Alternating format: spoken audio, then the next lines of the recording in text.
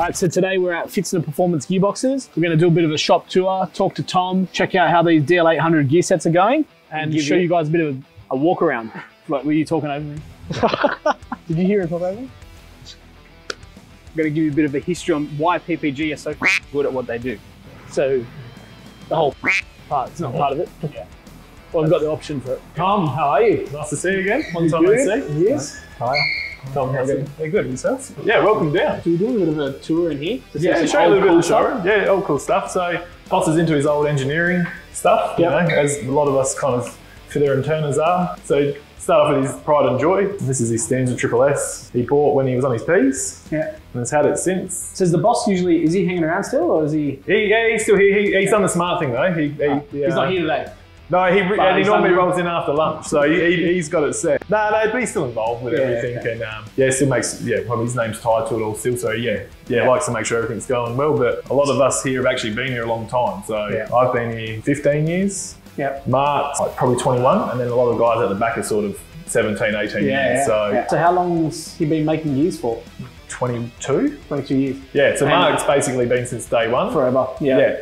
And the name Fitzner, was that from 22 years ago, or is that? Yeah, so it's been Fitzner Performance Gearbox the whole time. Yeah. That's obviously his last name. Like his dad had his own engineering business. Yeah. They did all gear cutting and race car stuff there, and he started, got the bug in Datsuns. Yeah. Slowly but surely, you know, made one for himself, which then turned into making one for a mate.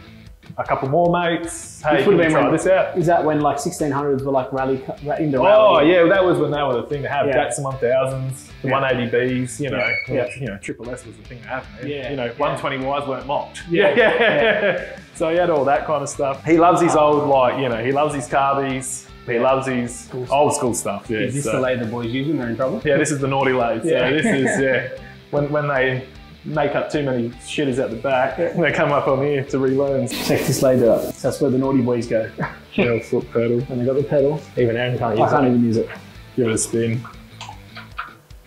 Lift your foot, spin it, then go down.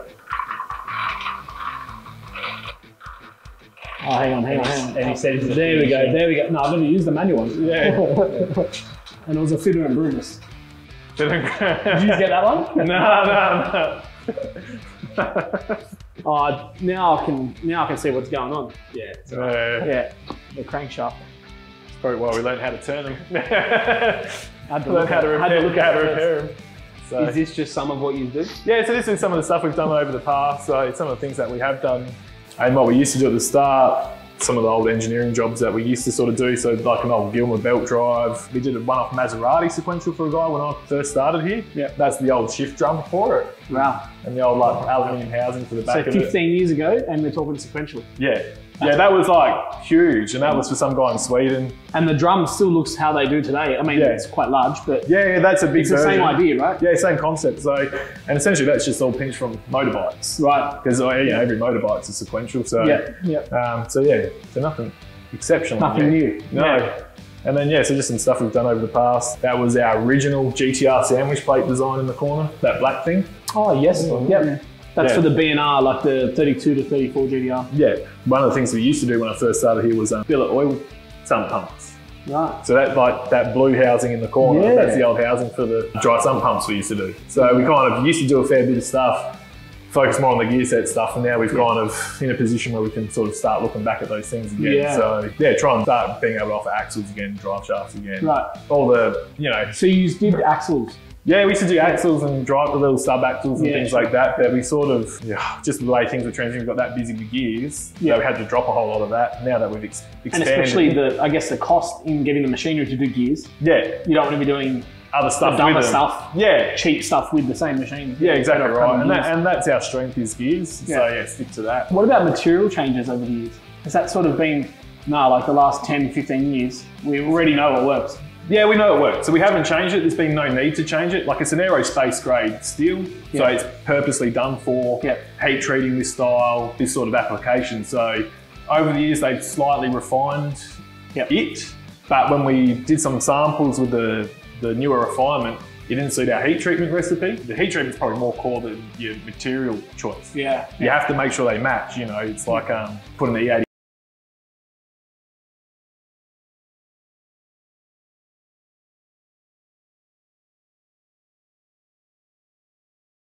Every heat treatment run, there's sacrificial parts, sacrificial biscuits. So all the material is fully traceable with the suppliers, and our jobs are all batched to the material. Yes. So it comes in pre-certified. So we're quite thorough on that. So if something goes wrong in heat treatment, we'll pick it up then and there and isolate it. Yeah. When we go through, and you'll see every part's QA'd every process of the way. So from first op to second op turning, it's QA'd. Yep. And so before it's even goes from the turning area to the next department, it's fully QA'd on all the turning stuff. Yeah. So the chance of something slipping through the system and making it to the end, there's either like a system fault or there's another fault that's kind of made that happen. It's like anything, you know, things do happen from time to time.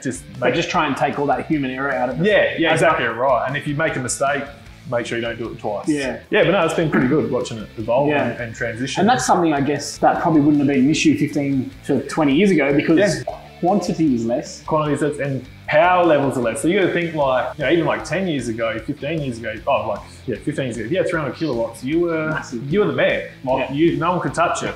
Now you got 300 kilowatts, like don't even bother rocking up. Yeah. Like, don't even take a gearbox. Yeah. Well, you know, those cars that come out from factory with 400 with warranty. The power you can make out of little engines now, like you look at those Honda guys, 1500 horsepower out of a 2-litre four-cylinder. Yeah. You know, if you said that 10 years ago, people would ask what that. Like, you know, they'd be like, give me some of what you're on. You know, so it's that massive change. And then obviously, just trying to keep up with those new demands and requirements that come with it. People make power a lot easier than before. Yeah, you know? For sure. Especially with new engines. Yeah. And expect the same reliability, right? Yeah. Yes. Yeah. Exactly right. That's the hard part. Yeah, they want the full-blown race car that drives OEM. Yeah. And has everything. So our relationship has predominantly been sort of R35 or the GR6 transmission. But it started actually Evo. Evo. That's So that's how I first met Aaron, was Evo. Yeah. And then so you were one of the first people I dealt with when I moved into sales off the floor. Yeah. How long ago was that? About 7 or 8 years ago. Yeah, probably. Yeah, literally one of the first, because I was like, oh my God, it's Aaron with the fastest Evo. And I was like, you know, because I came from the floor as a full, like, so I was, you know, so the first like bit, I was like fanboying on all the people I was dealing with, because you know, you grow up. And now there's, you know, now Aaron rings, I'm like, no, not that bad. But no, so we've probably developed a proper friendship out there over the years. So it's been good, and then slowly support each other, work with each other, expand with each other. So that made sense just when we got into the R35 platform to obviously use the PPG stuff. And then now it obviously made sense for us to have PPG develop the DL800 stuff. For the Hurricane and R8. I thought the process would have taken longer, to be honest, with R&D development. But, that's probably one of our strengths, and like I was saying before, touching on having guys here for such a long time, designing and drawing. Mark just knows what to do from the start. There's no like real guesswork. There's like, I can see this is weak, I need to change this. This is too thin. This bearing's not going to last. And from the start, we get a lot of the problems fixed. And with the machinists that we got, even some of them will pick stuff up out the back. They'll be like, hey, you know, this chamfer needs to be bigger and things like that. So it's a real big team effort. All the guys know what they're doing, and massive input from everyone. And all that was proven, I guess. So the initial stage was some prototype gears for ratios and whatnot. And they went in without an issue. Without an issue. To sign off, proof of concept. And whatnot. And then the complete gear set went in there and it was like zero issues. Almost expecting issues based on previous experience. If you remember, I was like, don't make them all. I mean, if you do, and that's your confidence, but I wouldn't be saying make them all. Nah, we were the whole time like, we'll just make them. We've made them all.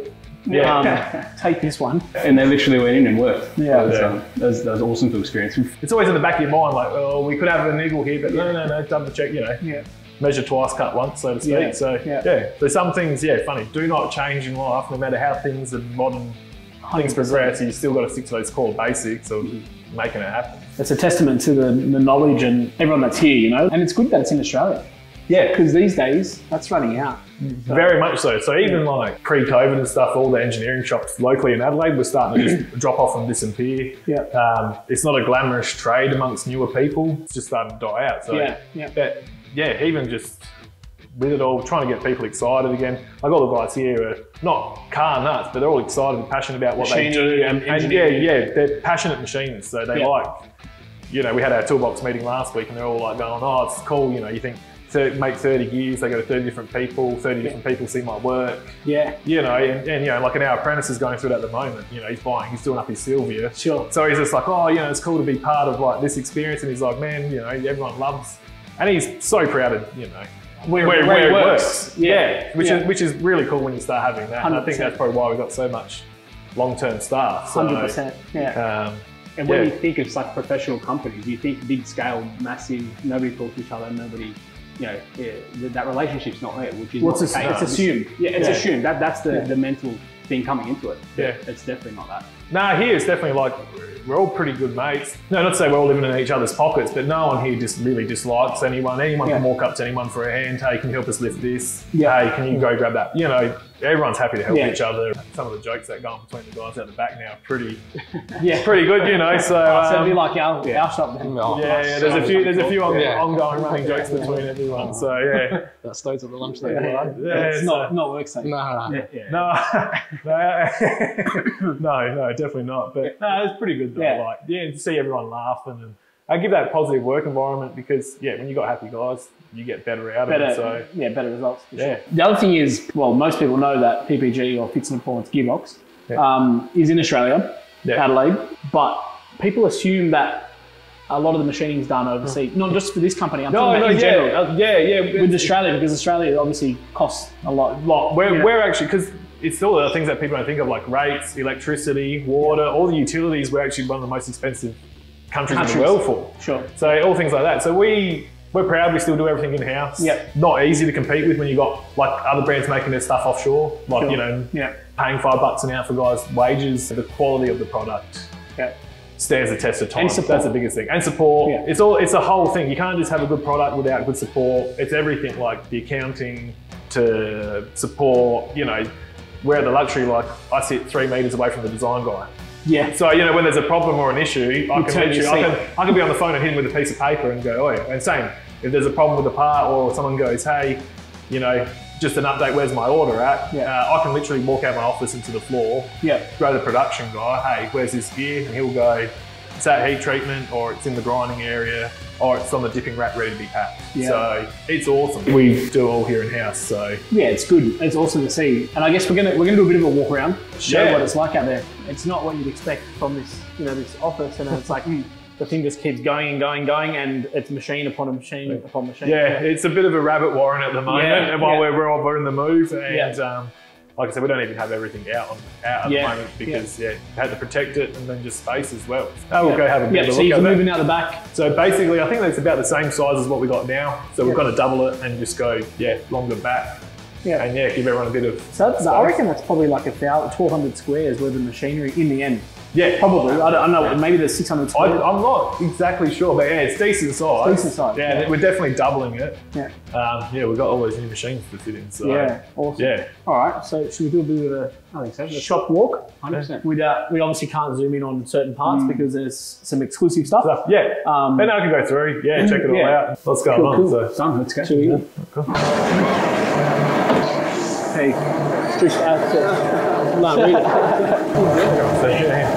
That's not you. Are these final drives? So this is why they come back from heat treatment like this. Evo? No. I reckon Evo, No, Honda. So they come back like this from heat treatment. And then we do the final machining just so they don't buckle and distort.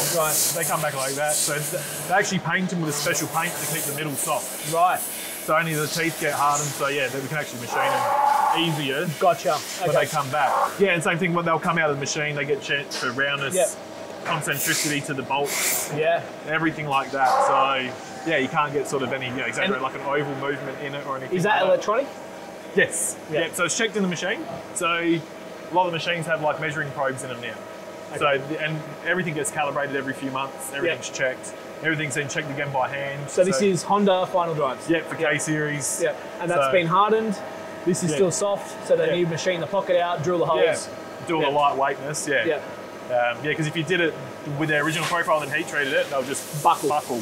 Because that ends up quite thin, maybe. Maybe about 10 mil wall thickness. And keep plenty of meat underneath the teeth for the strength. There you go. So that's one of our shop cars. So he was doing mid-8s and all motor. All motor, wow. Yeah. On nitro, but all motor. So nitromethane. Yeah. But no nitrous. No nitrous, yeah. Wow. They do a weird combo. I think that was used, they made it like a 2.7 in the end. Yeah. You get like a K24 block, K20 head, mix and match a few things together.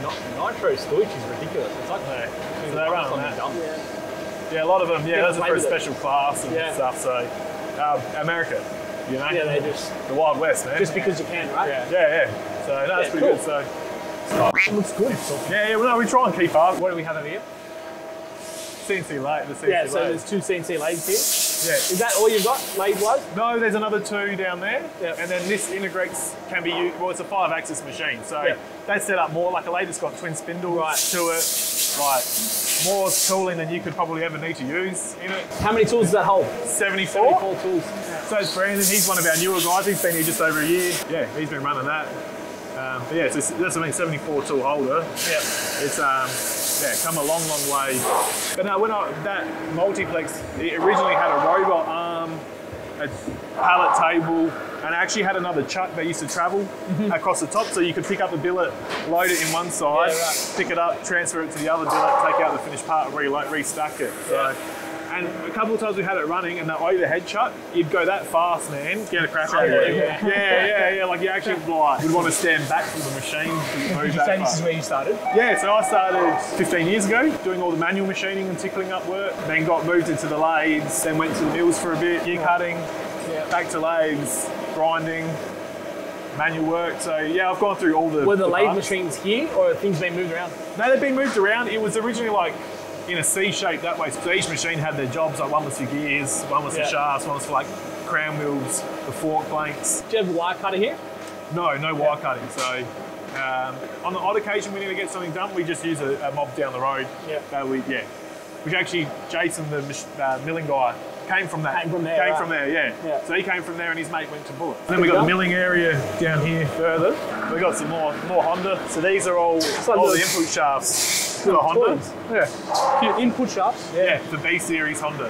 Wow. Small leg. For what you guys are used to seeing from GR6 and DL800. And how much horsepower are they putting through these? Oh, like 1,600 horsepower. 1,600. So one of the guys, we're not up on the board, but work with the guys at Speed Factory in their car. So we got guys doing 7s and Hondas. Yeah. Any issues when they go all-wheel drive with that additional traction and weight? Not from like further down the car there is with the rear diff and drive shafts and stuff like that. Input shafts, all that holds up. So they're pretty tough to the box. Babies, eh? Crazy. And that's where we're coming back to that heat treatment and material choice is key, because I'm assuming that's reverse. Yeah, that's reverse, first, second. So yeah, the reverse is just that's literally for just going back to the start line. So take it to the milling area. This is where kind of stuff starts to. Oh yeah, the GTR. I had some old swarf from. That's what I mean, like Simon busted that up. That's like the size of the chips coming off the tool. So that's cool. Yeah. Wow. So we just get. That's a big cut, man. Oh, how wide the cut is. Yeah, that's what I mean. Like that's when you can wear a ribbon when you wear it as a scarf. So that's why that's what we were joking before about machining stuff. Is that a finished product of those final drives? Yeah, so this is the finish of the final drives. So that will give you an idea of what they go into. So this is a different ratio to what we saw up there, but same Honda K series. Yeah, so this is when they come through. This is where they get the final QA, the part number done, the ratio, batch number, and final QA. So yeah, again, if anything gets picked up here, it's just scrap. Yeah, so everything gets triple checked. That's actually our machinist matrix. So that's full of inserts and tooling. Right. So whenever they need something for a job or to do anything, they just come here. Everything's linked to everything. So you just go, I need this insert for this tool. That's what we need. Yeah. So and they've logged in, so we know who. So you know who's taking the tool. You got to put in what job you've taken the tool for. What happens when they drive the tool in and smash it? Well, there's not really much of that these days. The new software and the new machines make it pretty hard to crash it now. It can still be done, but a lot of them now have like barriers that so you tell the machine where not to go. Yeah. So if you accidentally miss a number or hit the wrong one, it will tell you, oh mate, you're trying to send me into the no-go zone. Yeah, I know that the part can't be there. Yeah, exactly right. This is just the laser grader. So this does all the marking. The serial numbers and logos and whatnot. All that kind of stuff. And there's some in-progress jobs here. So you can see there's like a soft shaft. So it's been gear cut and everything like that deburred. So he's just giving a final check before it goes to heat treatment. So that's the thing. So he's already checked this part after one half's been turned, second half's been turned, that gear's been cut, that spline's been cut, that's been cut, that spline's been cut. Now he's checking it all again. Yeah. And then it goes off. It's got a pretty big job of checking everything. It's better we pick up something now. Yeah. And is there only one person that does it, or is there multiple people? Because you get pretty tired and complacent. Yeah, so multiple people do it, but we've got one main key guy that does it all. When he's sort of feeling a bit fatigued or something, he'll move on to something else, do something else to break it up a bit. Yeah, so gear sticks, some in progress gear sticks. So this is actually for a new project we've got about to come out. Shame we don't have the car here, but our Honda sequential for the K series. Right. So yeah, so this is a new stick coming for them. So again, he's just giving them a QA check before they go to anodise. Yeah. You know, make sure I look after the threads. Sure. They've all been cleaned up, tidied up, deburred. Yeah, and then even here now, he will QA the surface. It's not just tolerancing, it's also looks, because obviously you spend big dollars and that's the only bit you see. That's right. So that's got to look So that's terrible, everything inside looks terrible. Yeah, exactly right. So make everything look good, but obviously, it's unfortunate you don't see a lot of it. Yeah.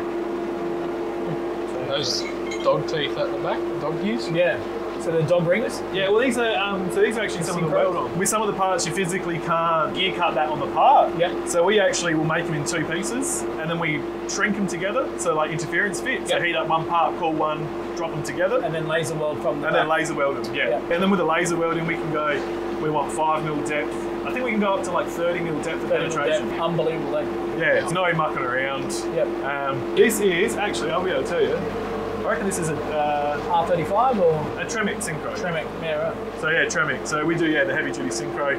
The Tremec in the States is huge. So it's worth noting, if the gear diameter is larger than that, the chances are you can't cut that. Yeah. Right. But if the gear diameter is smaller than that, you can cut that and it can be one piece. Yeah. And we do it in a certain way. See these pockets? Some other people, when they make them, that pocket area is quite thick and can break. So we do it this way, because one of the biggest questions we always get is why don't we do it like OEM where they're staked on? Yes. And that's the reason. By the time you put a spline on to stake it, the wall thickness between the pocket and there is too thin. And then you end up cracking straight through there, which we've seen. Yeah. So there's a few things like that. So on other manufacturers. Some people always ask why we do things a certain way, or why is the like what's the value behind that price, and that's kind of why. So it's a lot of stuff people don't see or think, but it comes back to that experience. That's what I mean. Like going back to Mark, he just goes, I know not to do that from the start. Trust me. So you can thank some guys from 20 years ago 100%. For the stuff we do now. Have we even got a gear that shows that? I'll get one for you. There'll be some on the DL800. Yeah, we've got DL800. So we can refer back to that. So no, definitely. And then there's a gear that's So here's a dog engagement. We'll explain that. That'll give you a good idea. That's a synchro gear, so that's what everyone gets from standard. And then that's a dog engagement gear.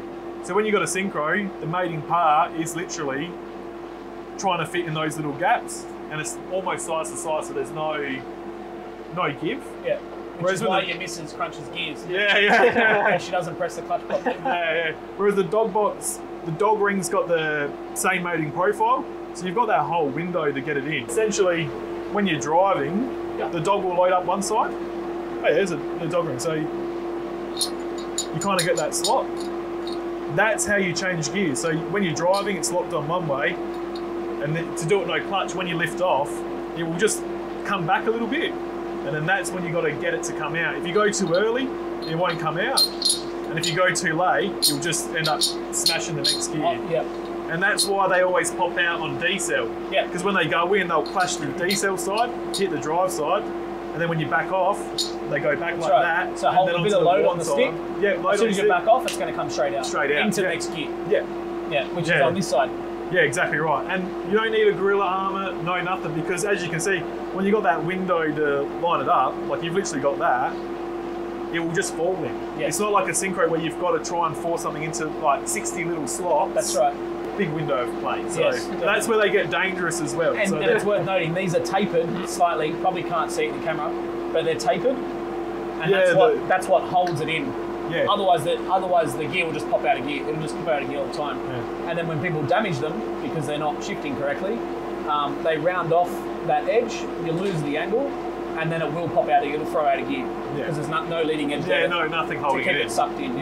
So the force that comes from it spitting back out will override a D10 or you know, the little like spring and ball, it overrides all that. The gear does not want to be driven. No, exactly right. And where the sequentials get good in terms of where they get their longevity from shifting, like our gear position sensor and how you map it, exaggerated, you don't get it this neat and easy. But first gear is 1 volt, second gear is 2 volt. You know, at 1.5 volts, you're in the middle of 2 gears. Correct. 1.5 volt, you're halfway into the next gear. Power hasn't been applied yet and all that stuff. So that's where the sequentials become more foolproof, so to speak.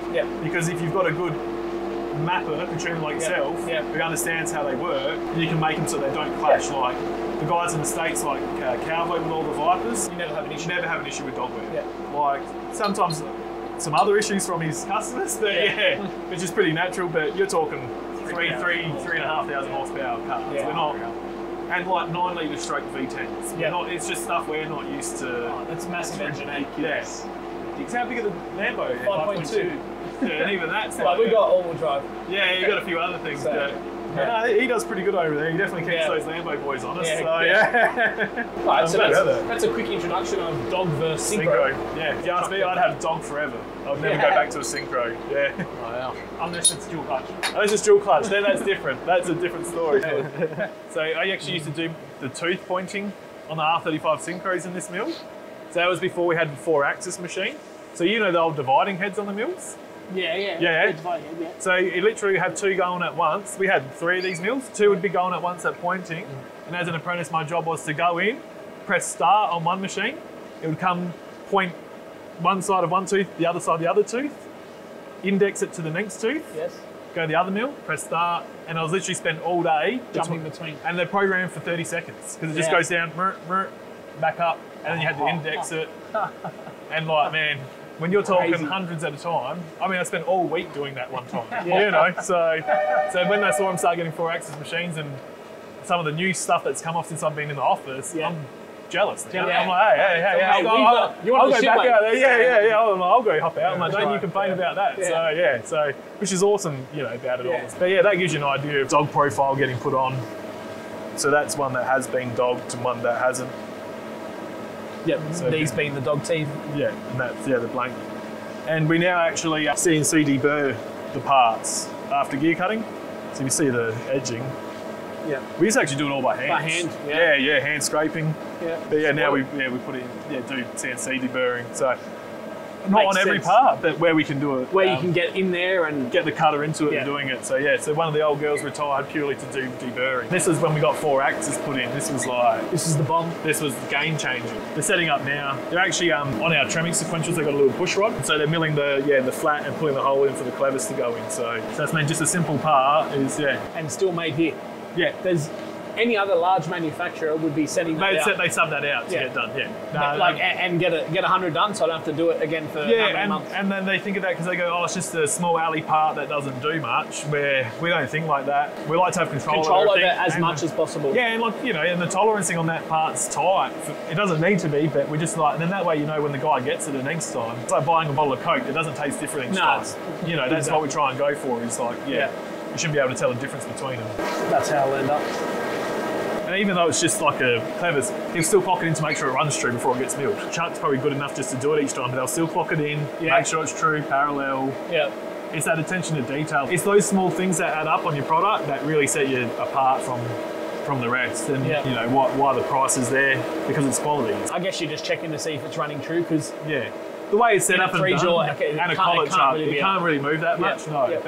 But it's about making sure. Or, you know, you might have come back from lunch with greasy KFC fingers and put it in crooked, you know, just to make sure you don't, you know, do all that kind of stuff. So, and again, there's another like plate fixture for jobbing when jobs come through. So it's, and we'll try and multi-use plates. So that way, once it's set up and clocked in, you don't have to keep removing they should do a few different jobs. So.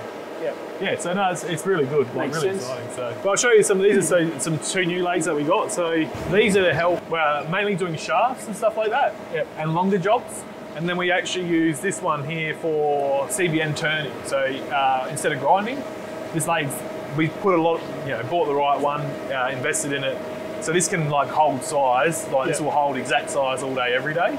And it's got a self-measuring system and self-measuring probe. So if you say I want that bore to come out 30, it'll measure it and it'll go, oh, I'm at 29.98, rerun a cut, measure it, I'm at 30. Yep. It sounds the green alarm to take the part out. So, Wow. yeah, so obviously it's like closed loop size control. Basically, and then because you're doing it on a lathe instead of a grinding stone, you can knock through the stuff a bit quicker. So some stuff you can do in here, some stuff we still do with the proper grinder because you want the finish, or you're going through a hole and you want the parallelism. Yeah, so, sure. Yeah, so you can see we actually got GR6 in there getting done now. Right. Like So- input output shaft or So something. they're that second output, or second input shaft, we call it. Yep. So that's it getting done externally between centres, so it's nice and true. So a lot of the stuff, all the shafts we do, everything's done between centres. Yeah. So I mean, now that the way they turn them in the machines we got, you don't have to. We used to recenter and straighten, so they come out of the machine bent and distorted. Yeah. And that was my job as an apprentice, is on the press straighten. And you're them. straightening. Yeah. Wow. All within O2. Yeah. So you're just like literally, like my first job here was a pallet of 50 helical cut super input shafts and then a pallet of 50 straight cut input shafts. And this is how you do it. When you've done this, come see us. And I thought it was only going to take a few hours, not a few days. Because that was the first, like, hey, welcome to PPG. We'll get you this, this guy will show you how to do this. Was it all press or did you use hammer as well? And No, press, all in the press. So you'd have a gauge and then sometimes you'd set up like a clock under it. Yes. So you go, oh, I've moved it, I've bent the This shaft much? ½ mil. that It equals, should should equal. 0.1. Yeah. And then the worst was if you had the high spots opposite each other. You then had to Chasing. like bend it Yeah, right. Okay. to have one high spot. Because if you go like that, you're constantly chasing it. Yeah. So, and don't straighten over circlip grooves or oil holes. Yeah. I had done a couple. I done a couple snapped ones. Crack. Yeah. No, like snaps. Snap it Like, because sometimes when you're straightening, especially after heat treatment, they might take 8 tons to move. Yeah. So all of a sudden, they just go on you. But it's amazing what you can bend them to. Like when we did do axles, sometimes they'd come back like 2 mil out of rounds, like 2 mil distorted. Yeah. And I'm talking like you'd have them like a banana and nothing happened. And you're like, this is not going to come good. No, and eventually you get there. But sometimes like we had to one stage actually take some shafts to another shop to use a bigger press. Yeah. Like it was, It's crazy, isn't it? Oh, the DL800 stuff, because it's hollow, Yep. that makes it so hard because you've got the heat treatment from both sides. On both sides, that's right. Yeah, they don't. You've got to be extra careful with it. Yeah. Normally when they're solid, they're soft in the middle because the heat treatment doesn't go all the way through. Yeah, they're not as brittle. Yeah. Well, you can through harden, but we don't, not on gears and stuff. So this is sort of our like, in progress mismatched kind of rack. Yeah. So you can kind of see this is where some of the parts have been CBN'd instead of ground. So you can kind of see the surface finish on them. And they go through. It's actually very nice. Yeah, very, very nice. And like the way that they're tooled up and do it, so that back face, the bore, and this face is all done in one tool, one pass, one operation. Yeah. So there's It's no all true to each other. Yeah. And our tolerance of clocking stuff in is 0.2. So a piece of paper is 0.5 normally. 50th of a millimetre. Yeah. Is just normal. So we try and stick to that. Just for that same very reason, that consistency and quality. These are Evo 3 input shafts. Yeah, okay. So these are straight out the lathe. So that bigger lathe on the left allows you to spin the shaft around. Yep. And do it all in one operation, so to speak. So you put the billet in and take it out like that. Yep. So they will double check that for like between centres for straightness and that, but that new lathe, they come out bang on. So that'll be the spline input spline. The clutch drive. Yeah, and then first gear, reverse. Second, Yep. and they'll put some splines on the back of it for hubs to go onto. Yep. Oil hole up the middle. We always take the threads because this material is like, in terms of metal, like butter when it's soft. Yep. Like obviously not that extreme, but you look at it and it wants the dent. Yeah. So we just, protect it. But I've unfortunately banged threads before, and pushing a trolley, like letting them just jingle into each other, just ruined it. So so there's all those things that we just make sure. But that is the deburring mill now, so that's what it got turned into. So just a real simple, efficient thing. Yeah, the apprentices are very happy with it, with that setup. Like I said, we still do stuff by hand where we have to. Yeah. That looks like it's for straightening. That is the straightening, yeah. So, and then they normally wheel the table over, but that's the centre, like checking between centres. Yep. They normally wheel it over. But I should actually show you these. These are the old girls. There's nothing wrong with them in terms of like holding size and machining. They're just the old girls before that everything went CNC. So, so is that cutting that spline? Yeah, so this is cutting that spline. That's our new inline box that we're doing. Right. So these are all mechanical. It's set up with a gear train out the back, and it's on like a cam circular motion. So it comes down, backs off, out and around. So that basically cuts up and down to create that it spline and just goes in.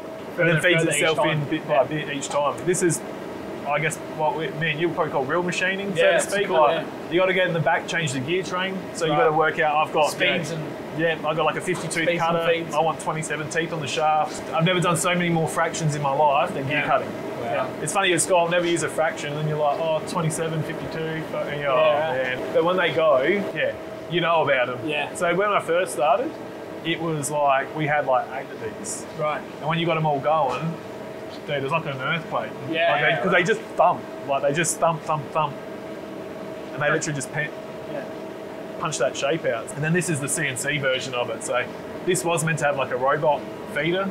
Yep. Like you're meant to be able to push a table in full of parts and then load it and then you just pull the trolley out. But we're not more problem than what it was worth. Yeah, it's more set up for doing like thousands of the same thing. Whereas we're like, So this will so this is the CNC version of those. So I wonder how long those last. So these must be all custom tools. So when that gets going, the cutter just looks like it's going profiles above and below the job. Which I'm sure they try and mimic the same profile on a lot of the shit, so they don't have to do. Are all these tools custom for you guys? Yeah. Based on your profile that you want to achieve? Yeah. So I guess the easiest way I can put it is like there is off-the-shelf tooth profiles. Like a thread, you can have like M12 by 1, 1.5. If we just draw something and we go, we need it to be like M12.8 by 1.3 pitch, we'll then get that ordered in. So there's no compromise on the profile to go, oh, I've just got to suit what I can get. Do you try and use the same profiles across the board? We try to, but we also sometimes don't. We don't let how do I say? Quality will be compromised. By what we've got available for us to use. But if it will work, then of course you're going to do it. Okay, there's those small tweaks that you go, I might just change the module just a slight bit instead of buying a new tool and it's still going to be fine. Yeah. Whereas other times you go, no, I need that. And so those cut these longer splines? So these little ones here, they'll do the splines. So and these big ones do the gears. Yes, that's the gear job. Yeah. So then we got all different size ones and then, the real big ones. Wow. It's the same thing, and it's all we get it from the UK. Yeah, like where they're just good at tooling. How often do you have to replace them when they wear out? Every few years. Wow. So to resharpen them, you might only take off like 05.1. Yeah. We got our own sharpener there that the QA guy does. So then that way, it's all certified, and then we actually got some carbide ones. So if you feel the weight of that, and then feel the weight of that, like that's heavier than that. Yeah. So that's solid carbide. That's expensive. Yeah, that's probably like $6,000. Yeah. Oh. So don't drop it. No. $6,000.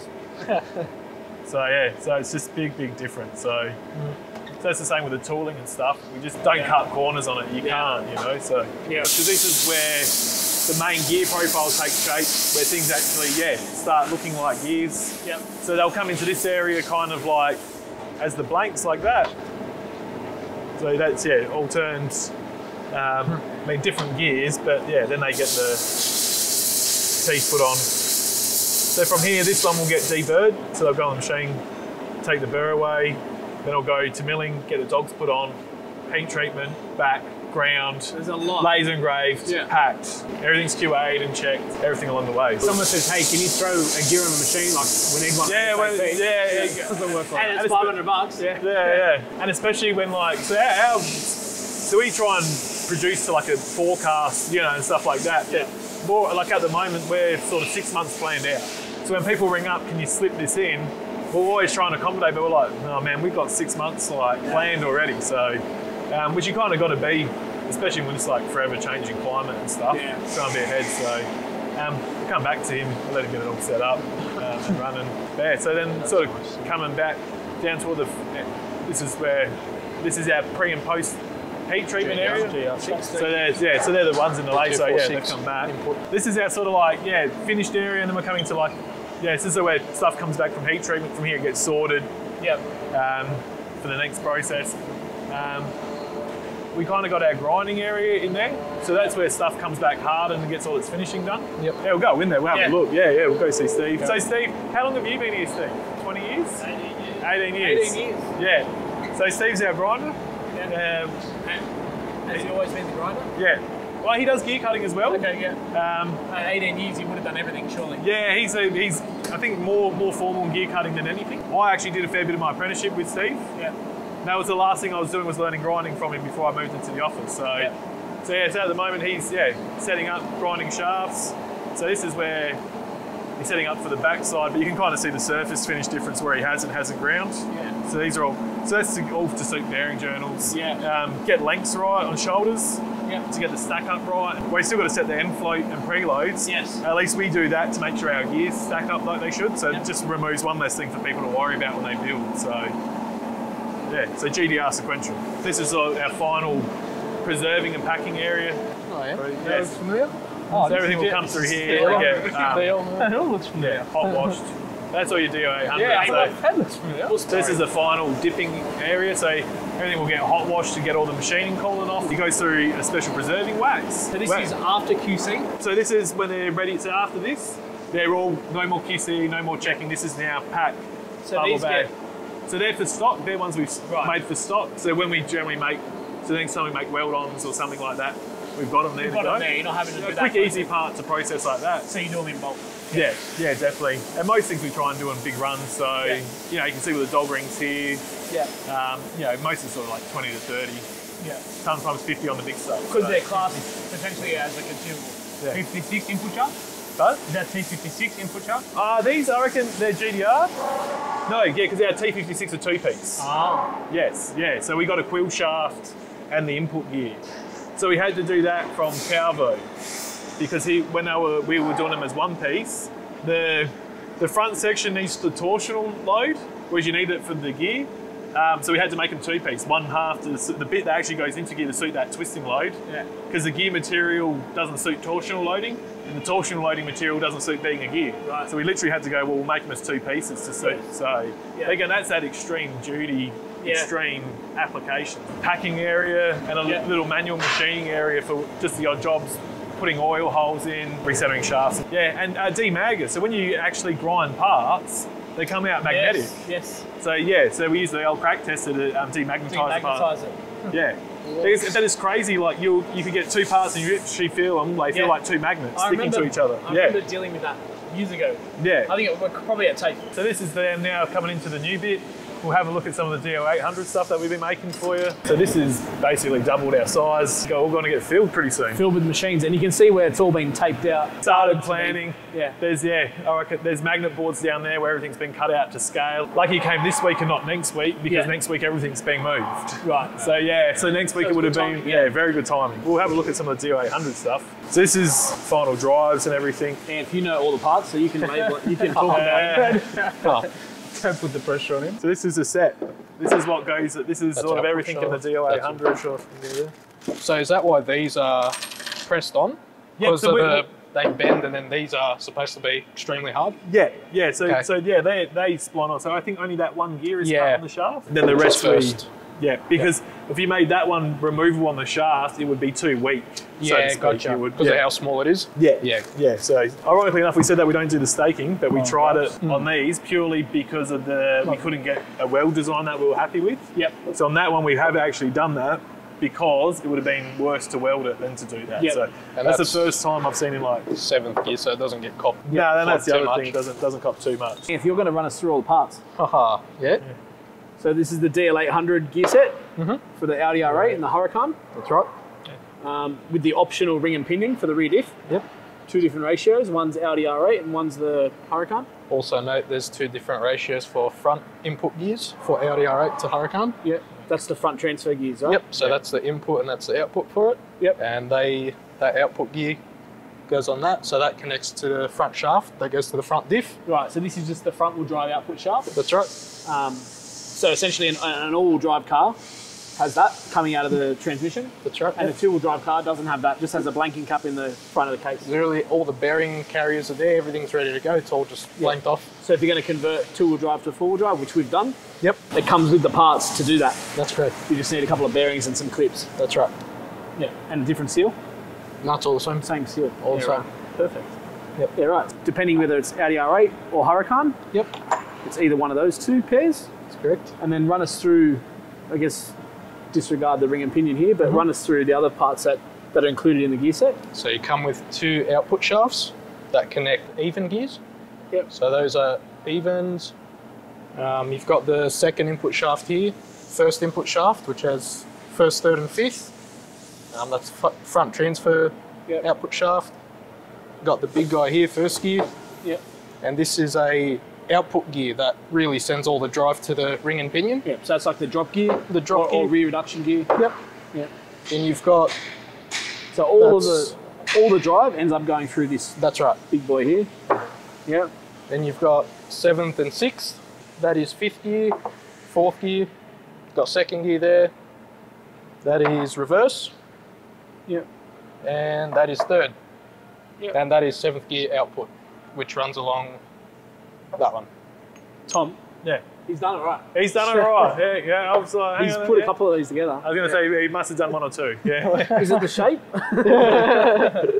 And it's worth noting, coming back to this, the dog ring Design. the design and how it's, I guess, fixed to the gear itself. Yeah. So I think this one might show it better on the back. You can see that weld diameter. So you see how far out the two pieces are to each other. And then you think where that weld's gone. So it allows, so like we were talking about before, you look at the gap between that inner pocket and there. If you were to try and do that staking, you would just break them. Yeah. So yeah, from the start, we were like, that's bad. Yeah. So we'll go well, but some of the other ones we had to because we couldn't get the right design to suit welding them properly. Yeah. We wouldn't have had enough penetration, so we went with that way. So. So the only ones that have been pressed on in this 1st to 7th gear set. 7th and 6th. 7th and 6th. And you can see the difference in design. It's splined. So that dog ring is splined on. And you can see the pockets well and truly away from it. Yeah. And then this one has no pockets to worry about. So you don't have to worry about it solid. Yeah. So you're not going to have an issue at all. So it was an educated decision to go that way on them. Every gear and design has been thought about. Yeah, definitely. And just, how it's going to stack, try and make them user friendly for the end user. Because obviously a lot of our stuff goes out in kit form. Yeah. So we've got to think about the guys building them. And it's worth mentioning that, to our knowledge, any other gear set on the market doesn't come with input shaft, output shaft. This comes with both input shafts, both output shafts, front drive, output shaft, front drive transfer gears. Yep. So going from 2-wheel drive to all-wheel drive, you can do it. You don't have to pilfer another or buy another all-wheel drive transmission and use all the parts out of it. So that's handy as. Yeah. And gear ground. Gear ground as well. Yeah. I already know what that's for, but can you give us a technical? So the gear grinding just gives you that exact profile. Yep. So then that way, when it runs on the other tooth, any small distortion or anything like that's removed from heat treatment. You've then got two perfectly matched things running on each other. Yep. So you get full contact, full surface area, so you get extra strength that way. Plus also the surface finish you get from the gear, from the grinding itself, is like a polishing, lapping kind of finish. So it's smoother against, and it allows you to run big fat coarse tooth profiles and pitches and keep it relatively quiet. Yep. Still keep it that OEM spec. So the end user, all they know is that it's quiet. In comparison to a noisy. That's probably the biggest thing. Stronger and quieter. It makes it, just helps with that longevity, and especially when you're talking the Lamborghinis and high end. You want that.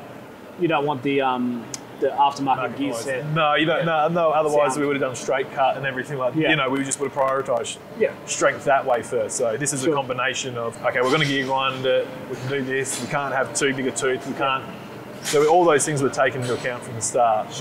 Not an afterthought. So it hasn't been released yet, but the ring and pinions, we've already got them in R&D, like testing and whatnot, haven't we, Joe? Yep. So the same ratio was factory. Different tooth count. Different tooth count. So it's a shame I don't have a standard one here to show you, but you can see the size of the teeth on the are quite larger than the factory one. Is there like a percentage that you know off? I think it's about 25%, 30%. Larger bigger tooth. So. Yeah, we dropped quite a few out of them to keep the ratio the same. So. And I mean, we've put 1800 through stock without any issues. That's not drag slip with slicks and stuff. We've still been drag strip with radials. But I guess this is the option for the big boys. Or, I mean, the biggest thing is that if you're going to build it, do it properly.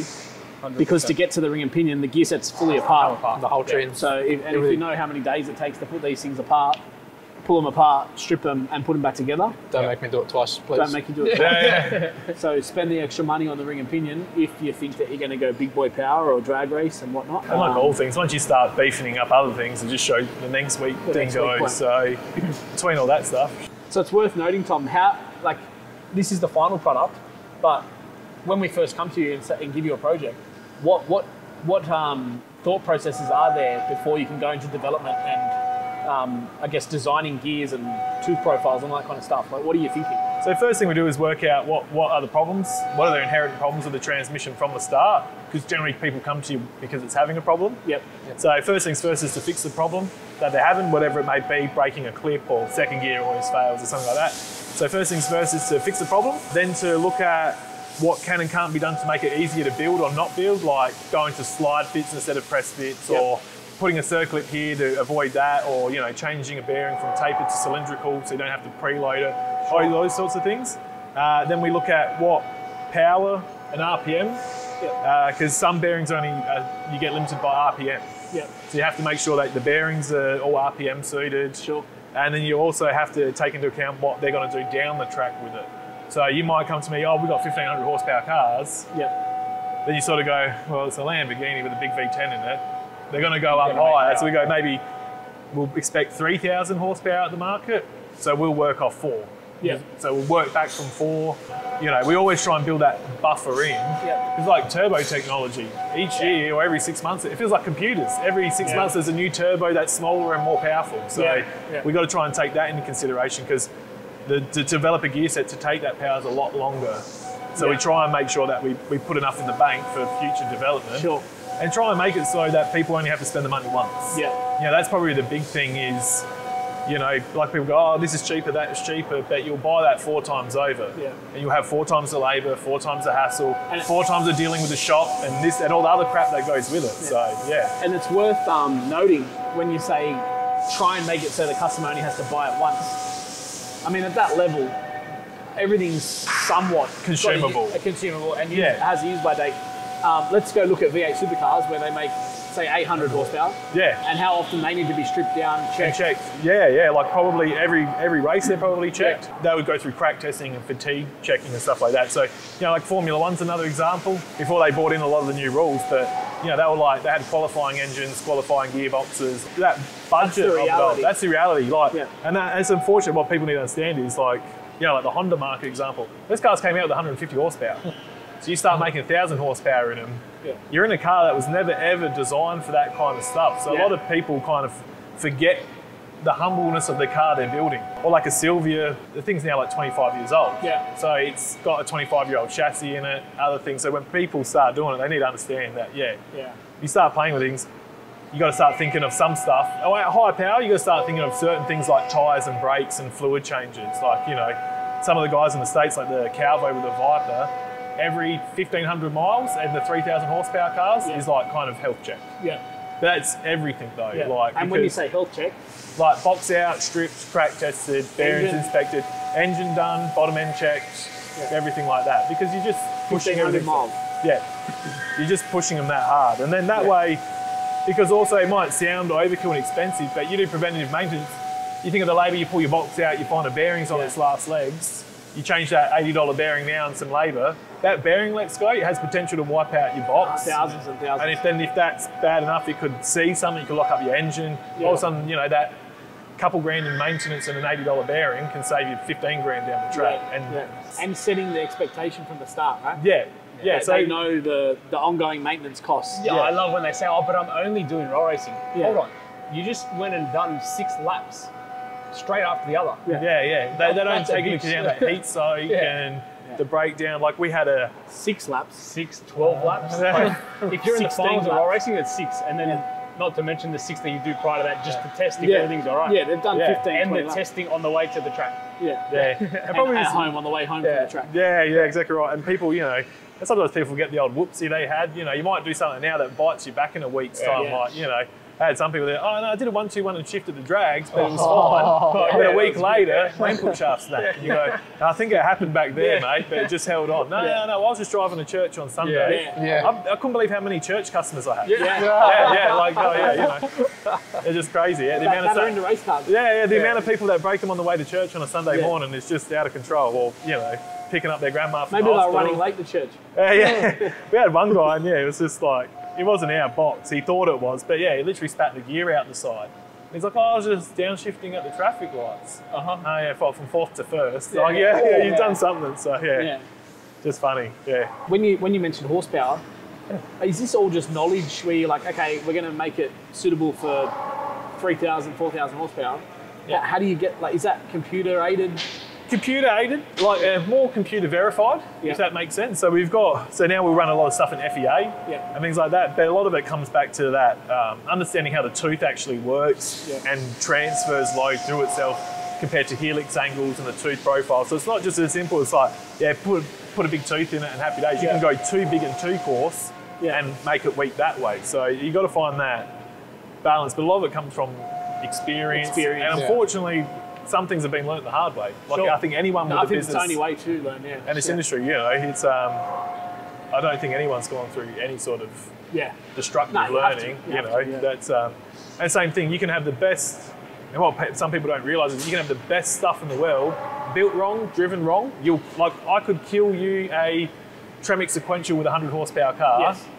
That other people can't kill with 2,000, only because I know how it works and what not to do. So a lot of people need to understand that you can have like a Formula 1 engine. That thing will still break and blow up on you. It doesn't matter how. Well, it does. We see it on TV. Even it's like a sensor fault. We were watching the Formula 1 the other day, and they had a transmission sensor fault.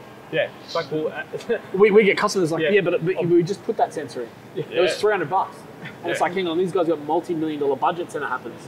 But sometimes physics. It's just. Well, we use the F1 gear position sensor, and same thing. Sometimes that just craps itself, and you just go to the supplier and they're like, oh, that's just the nature of the game. So even from the supplier themselves, they just go, mate, that's just what happens in racing applications. That extreme load, extreme heat, vibration, loading. You're not just cruising up and down the street. You're like, so that's what I mean, when you hit a ripple strip or a bump at 180 or 200 k's an hour on a straight, it's a lot different than hitting it at 40 or 50, you know. So, and that's probably something, I guess some people just forget, that is that extra loading and force on everything. So. Look at what the cars do when they're making close to 2,000 horsepower on road surface that's not even that grippy. The things are hopping. It's crazy what driveline load. Ridiculous. Cops.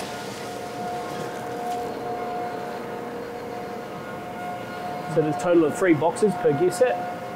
We've got a bunch here on a pallet, ready to go. In stock, ready to go. In stock. Ready for Anthony to assemble. Put your orders in, right?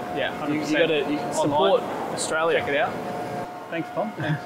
That's all right. Thanks for coming down, guys. We don't get too many people coming down too often, so it's actually nice to show off the facility. And it was good to see it, especially it's something we don't see every day. And I've never seen. So it's great to see that even the smallest of parts, aluminium, that most people just get China to do, and you get 50 done for $50. Still done here in a machine that was probably doing a higher profile part. And especially when you open such a professional box, you don't picture homegrown, local company. Everything done in South Australia. And like a lot of and that's with the long-term staff. Like the owner's brother works here, his sister works here. So so it's like real family. Like, it's good. So we love to support people that support us and that are close, and 100%. And that's it's just made it even better again. It's like, after coming here, even though we sort of were very close anyway. But it just reiterates what we're all about, you know, and we're on that same page with each other. So it's nice. I think if a lot of the Americans and Europeans and whatever you class as your biggest clients were to come over and see everything done here, it would change their view on buying gears. And stop, like comparing you to, you're not comparing apples with apples sometimes. So it's nice to actually show we have our reputation for a reason, not all smoke and mirrors. Appreciate it. Thanks again. Thanks for your time. Thanks for the run around the shop. No, anytime, guys. I'm sure we'll see you around whenever you're up in Sydney. Feel free to get a time attack, I'd say. 100%. That's the plan. Cool.